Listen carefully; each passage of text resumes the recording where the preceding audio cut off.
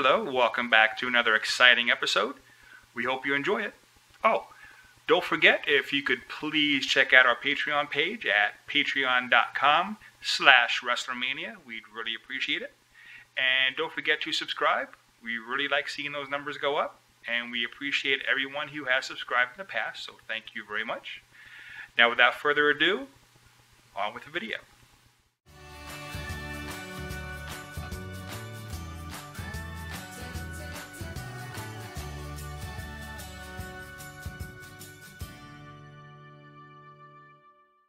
We're going to try to do this with these cabbages. Now this one, and this one I got out of my garden. This one we got at Landisdale Farms, which is from a CSA that we do buy. Landisdale Farms, I hope they give me permission to do a video on that as well in the future.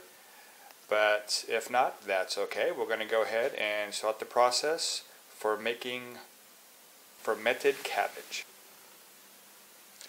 The first step, of course, is to take a nice knife and go ahead and chop it up.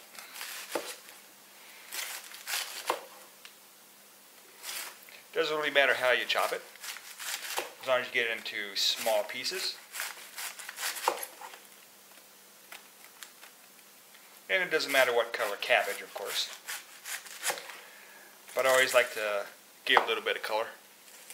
I think it makes it look interesting. I mean, take a look at that. Doesn't that look really neat? Looks very appetizing. After it's all cut up, what I do, just transfer it over to a bowl just temporarily until you get them all cut and you get ready for the next step. Now that the cabbage is all cut up, it's time for the next step. To do this, you're going to need, of course, a big bowl. Everything you just cut, as well as either like a coarse kosher salt or like a Himalayan pink crystal salt. A lot of people I spoke to really like this stuff a lot better. I'm not 100% sure why, but this is what we're going to use. Now it's very, very easy, of course, with a nice clean hand. It is take some cabbage, put it in the bowl, you put a little salt on it, start massaging. Now what I have the recipe for says about 1 tablespoon for each medium-sized head of cabbage. So I had 4 medium-sized cabbages, as you saw, so that'll be 4 tablespoons. But I'm going to use a little bit less, and I'm going to show you a little shortcut and why I'm able to use a little bit less.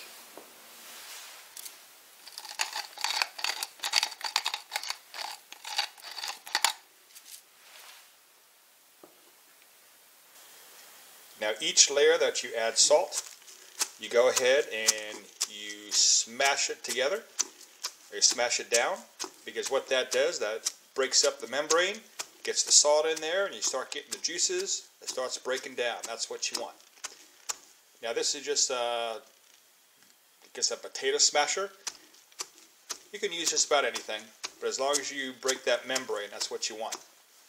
Then all you do is just add a little more on top, and a little more salt, and a little more smash it.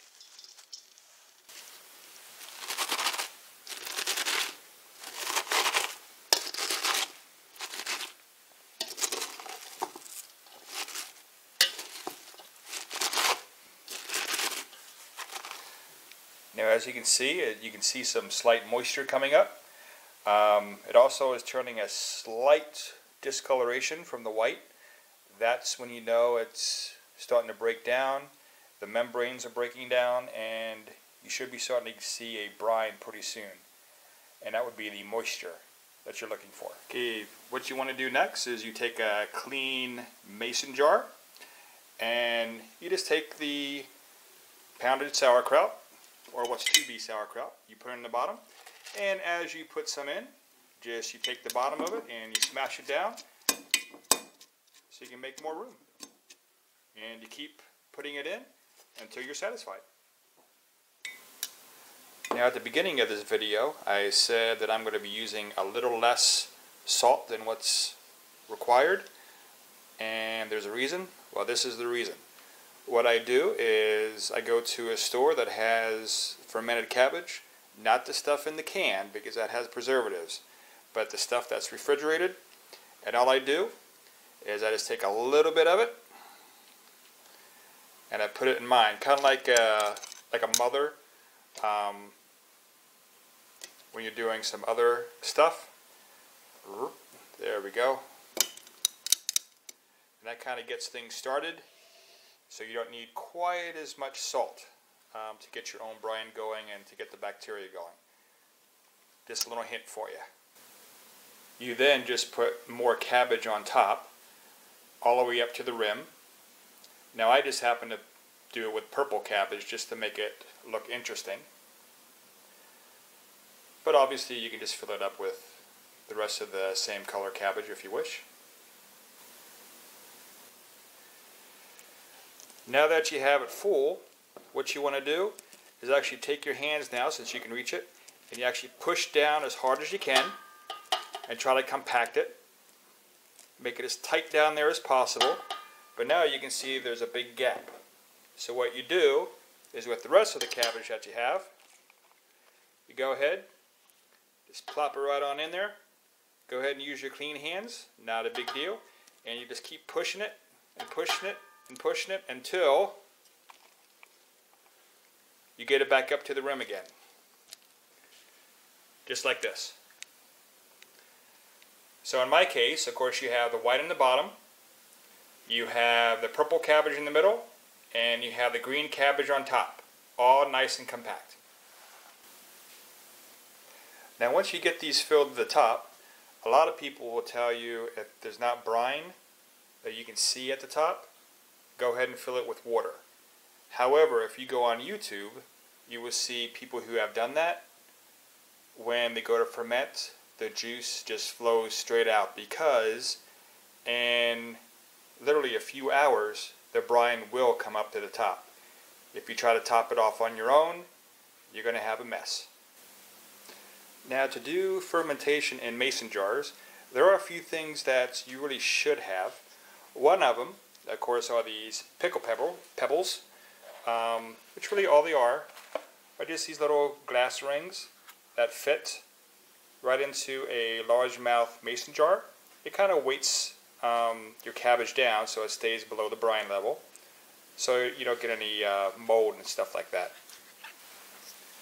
Okay, once you wash them really good, all you have to do, you slip them right in, push down a little bit, and that's it. That's all you have to do for the pickle pebbles. Now with the fermentation lids, I'm going to use one of each, just to see how each one is. They both cost about the same, so it's not that big of a difference. But I'm going to start out with the Easy Fermenter, and of course it comes with the lids and the seal, and there's a bonus oxygen extractor, so I'm going to see what that's all about. After washing the lid, what you do, you just put that right on there, make it nice and tight. There's also this little tab right here that today just happens to be the 29th, so I put it on 29 so I can keep track of when I started this. And then you don't necessarily have to do this next part, but it came with the kit, so I'm going to use it. And what that is the extractor. From what the instructions say, there's a little lip there. You just kind of put it right down there. You pull up on this, and that's all you got to do.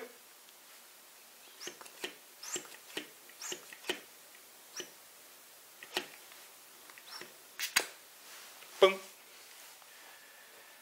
And supposedly all the extra air is out. Now with the fermentation kit, we have a couple lids.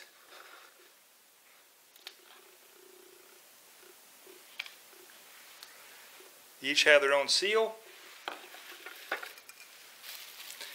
Then they have this burper mechanism. See if we can get this out. It's hermetically sealed. Oh, there we go. That you actually stick inside. There's this little rubber gasket I have to get out yet. Oh, there it is. Little rubber gasket. And what that does, that goes right in there, like that. And then the burper goes right in there. Then you take this lid off. You fill this reservoir up. You can't see it on the video, but there's a line right about there. You fill it up with water, and that way no air gets in, but the CO2 comes out. Then after you fill it up, then you put on this lid that has little tiny holes in it, so that way the gases can escape, but again, no air can get in. So let's put this on the other one and see what happens. And after everything's washed up, all you do, just screw that on, give it a nice tight turn, and that's it. And this is also a suggestion, but just so you don't get a mess, I would put them inside a bowl or something that would catch any juices in case it overflows. What you are going to have to do now is try to find a place that's not too cold to put these out to ferment, that's not in your way, which can be hard. But again, you don't want to put it in an area that's too cold, because to stop the fermentation process, you put it in the refrigerator. Well, you don't want to stop it quite yet, so again, try to find a place, maybe in the spring, summer, or fall. You can put it in your garage, but in the winter time, if you do something like this, you may have to keep it in the kitchen and put it aside. Try to find some place that's not in your way. This is 5 days after the start of fermentation. You can see I'm going to have to empty this right here and put more water in. Take a little bit of the brine off, because as I said before, although everything was not below the brine before, obviously it did break down within the last, I think it was 5 days now since it's been doing this. It's been fermenting. So we do have a little bit of an overflow I have to take care of. And you can't quite see it quite so well here because it's white cabbage, but it has a clear liquid. It did go up a little bit, so I'm going to have to clean that out a little bit. And this, you can see a whole lot of fermentation going on. In fact, it even went out over the edge, and thank goodness I put this bowl down. So that's a 5-day update, and we'll be back hopefully in another week. Okay, here we are on the 15th of the following month. Now these were put in on the 29th. You can see where the colors kind of started to blend together here a little bit. Now I will tell you, I did have to put some more water in here. You do have to check it every once in a while to make sure that the water level is at the right place. And one thing that I did find that was interesting was the water level did seem to go up and down depending on what our weather was. Now I did see a couple people on YouTube say that the barometric pressure does correlate with that. And that kind of makes sense, because if you see the old type barometers that have the liquid in it, and they have these little tubes in there, and the tubes go up and down in the liquid depending on what the barometric pressure is. Sort of the same thing with that weight in here. It kind of went up and down compared to what the barometric pressure was, and somehow the water level would do the same thing. So I guess I buy that.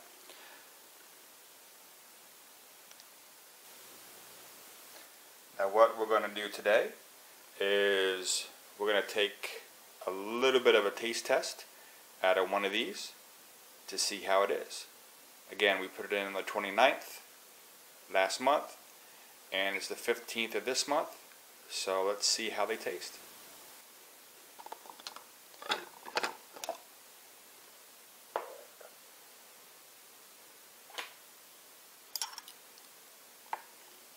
See if we can get that weight out of here.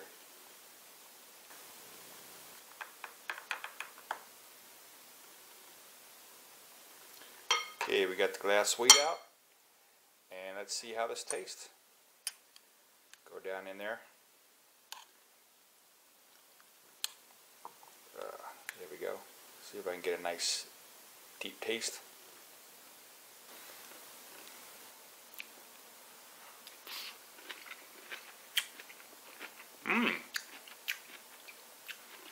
Definitely still has a little more to go yet, but so far I think it's really good. You can taste that tanginess of the fermented sauerkraut. You have that sourness that's coming in. So yeah, it's definitely working.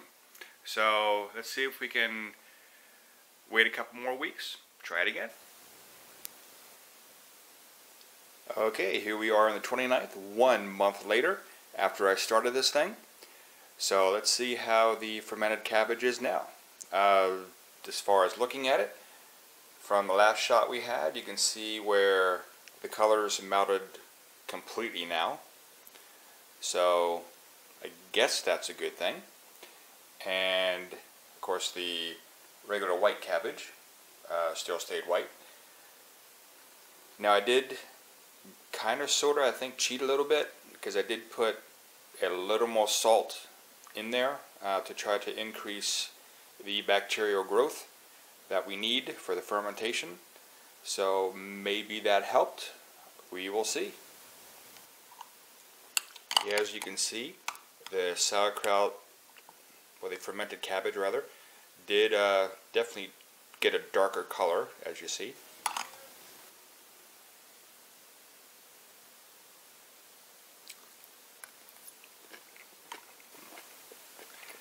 Now that's good sauerkraut.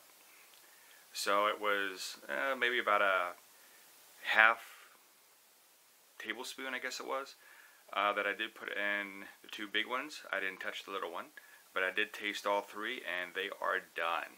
And boy, are they good. So I do highly suggest that you make your own fermented cabbage or sauerkraut. You will be very glad you did.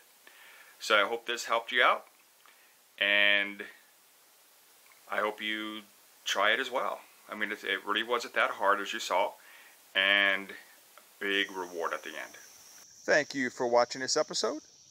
I do ask that you please subscribe. And of course, as always, if you like this episode, please give me a thumbs up. And if there's anything that you would like to ask me about this episode or any past episodes, and of course, if you think there's anything that I could do better, please comment below. And as always, have a great day.